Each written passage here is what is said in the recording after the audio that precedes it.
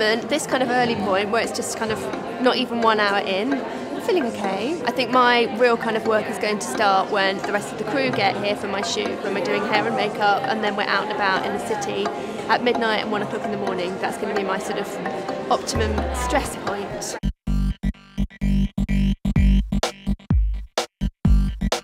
We have to get things done very quickly, very fast. We have to take care of lots of different looks.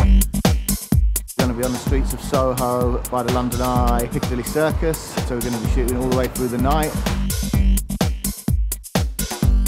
So we've just shot in Piccadilly Circus. That was the hardest shot to get, I think, because this is one of the most populated places out of everywhere that we're shooting. I think I need to go, sorry.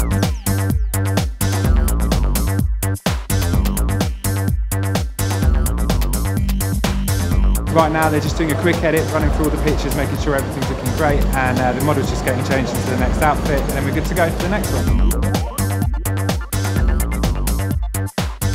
This is our 4th or 5th shot, so we're over halfway. It's freezing, but it's going really well. We're really happy about it. So anyway, bye!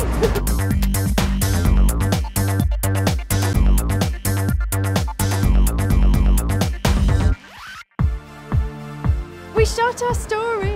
I'm happy now. I've walked into the office and everybody's gone, oh yeah, the story's great. All we have to do now is get the credits to subs. After that, I'm going to Radio 1 to be interviewed and talk about clothes and what I've just done in some coherent way.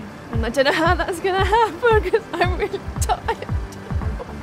You've been up since when? I got up at 6 o'clock on Friday morning. Oh my good, round of applause for Alex and the whole stylist team that are listening as well.